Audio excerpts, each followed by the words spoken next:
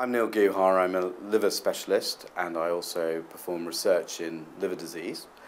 I belong to the NIHR Nottingham Digestive Diseases Centre Biomedical Research Unit, which is a collaboration between the University of Nottingham and Nottingham University Hospitals NHS Trust.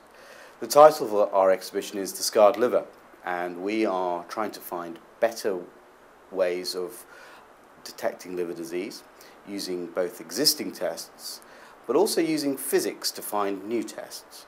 And that will help us not only pick up liver disease at an early stage, but find better ways of monitoring it in the long term. I enjoyed science at school, and particularly the ability to apply practical knowledge is what attracted me towards medicine.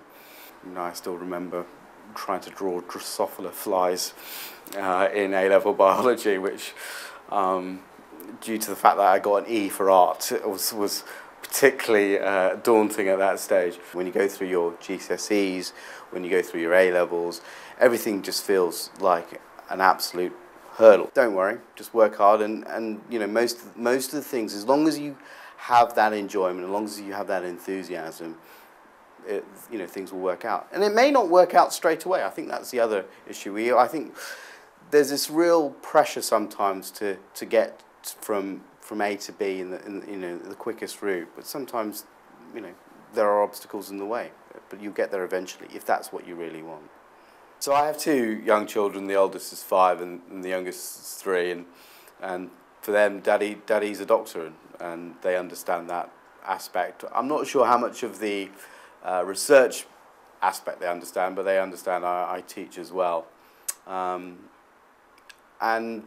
for me, I'm very fortunate enough in terms of the different domains or the different areas I have in my life, the research, the clinical aspects, the teaching, the management, my family life, my friends and family, and sometimes it feels like it's a challenge to fit all of that into a working week. But you know, I think from my perspective, it's about each and every one of those areas is so important to me, and I need to fulfill my obligations in those domains for the whole picture to be complete. But I think, you know, without sounding too corny, the sum of the parts is, you know, makes it all worthwhile for me.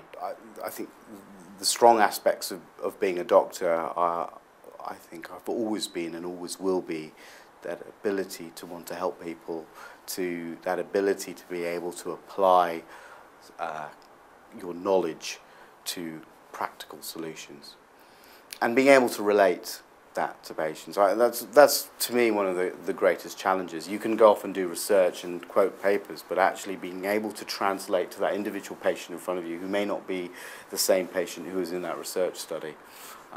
That's what makes it challenging, but it also makes it so satisfying if you get it right and you make them better from applying that knowledge.